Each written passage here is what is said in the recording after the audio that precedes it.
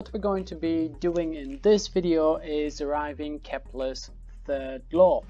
Now, in order to derive this, we have a following situation. We have a planet of mass lowercase m, which is orbiting around a star which has a mass capital M. The radius of the orbit, or the average radius of this orbit, is given by r. Okay, now just before we get started, we're going to assume that the planet is moving in a circle around the planet. In practice, the actual orbit is an ellipse.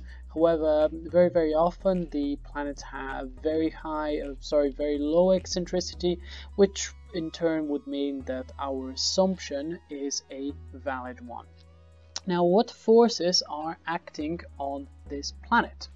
We know that this planet is essentially moving in a circle, and what's causing it to move in a circle is the gravitational force. Now, this gravitational force is actually also the centripetal force, is the source for the centripetal force. Remember, any object which moves in a circle is going to experience a centripetal force. So let's set both of those forces equal together. So what I'm going to write over here is that the gravitational force is equal to the centripetal force. If you are not quite so sure about centripetal forces, I have a whole video in the circular motion portion of this course. Okay, well, the gravitational force, we know that the magnitude of that force is going to be gmm divided by r squared, where m is the mass of the sun, lowercase m is the mass of the planet, and r squared will be the average radius of its orbit.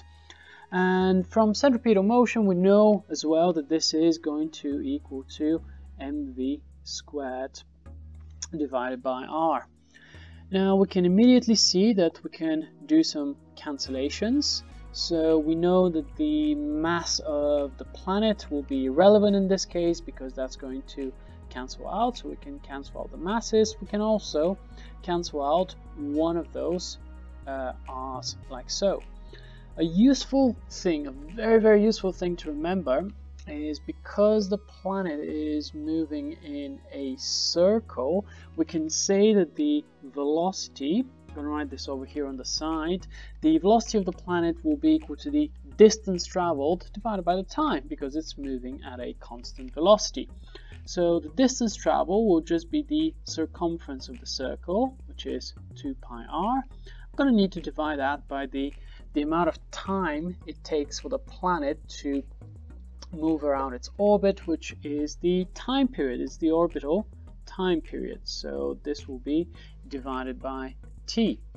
Okay, well, I can actually, let's square that as well, because we can see that in our equation this is squared. So what I'm going to do is say that v squared is going to equal 4 pi squared r squared divided by t squared.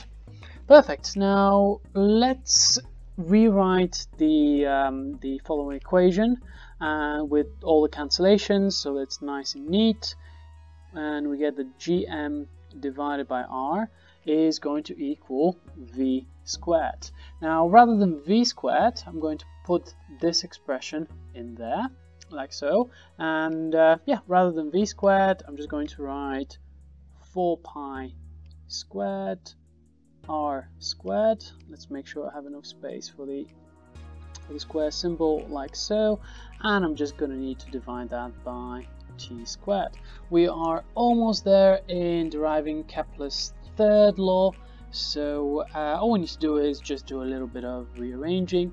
So I'm going to bring the t squared onto this side, I'm going to bring the r over there, and what I'm going to get is that t squared gm is going to equal to 4 pi squared, and I'm going to bring the r over on this side, or if you think about it in algebraic terms, I'm going to multiply both sides by r, which is going to give me r cubed on this side.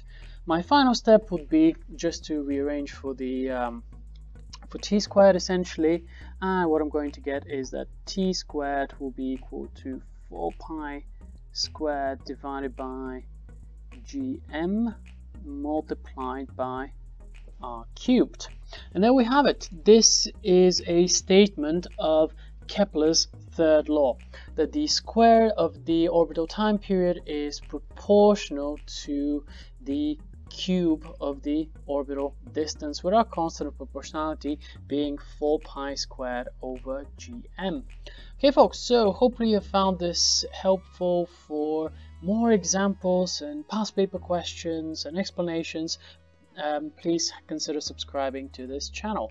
Thank you very much.